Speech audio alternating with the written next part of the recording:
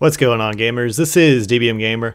The Kingsfall raid opened shop today, and about 6 hours and 45 minutes later, it has been beaten. Now, before I get into who knocked it out, I have a few shoutouts to give.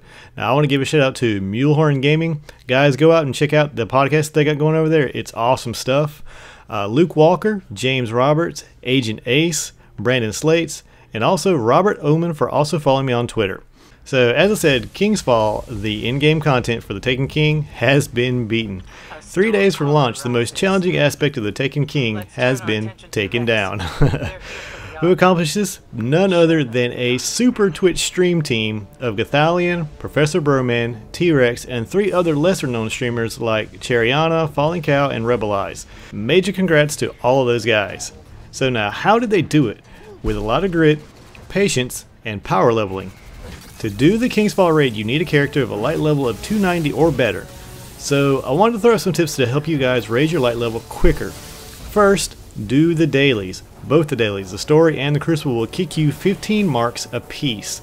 Now you can only run them once a day, so no switching to an alternate character for reruns. Next, make sure you're wearing your highest level gear when finishing a mission or decrypting engrams.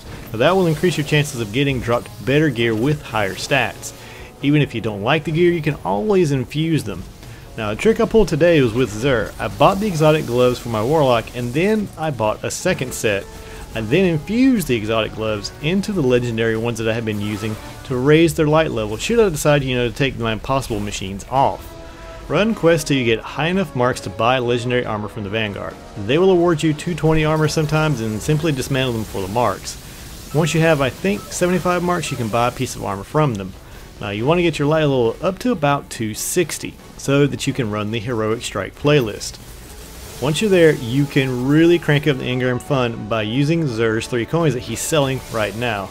Now Bungie has said this actually raises the engram drop rate too much, and they have plans to nerf it soon, so cash in on Xur while you can.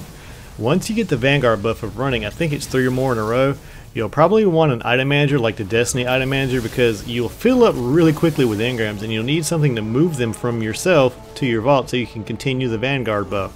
Now, an alternate method of raising your light is also to do the Court of Oryx and run that as leader until you run out of quarters.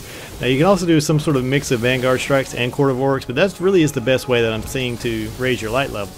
Now I have one last thing. I was a special guest on another podcast. My good friend N64 Josh invited me to hang out at his cave, the Loot Cave. We talked about some of my gaming past and how I came to YouTube, and even a little bit of lore. Now if you want to check it out, I put the link in the description box. Well guys, I've got some grinding to do of my own, so I am out of here. If you like this type of content, just hit the like button, or leave a comment, or if you just want to see some more, hit that subscribe button. But as always guys, have a good one.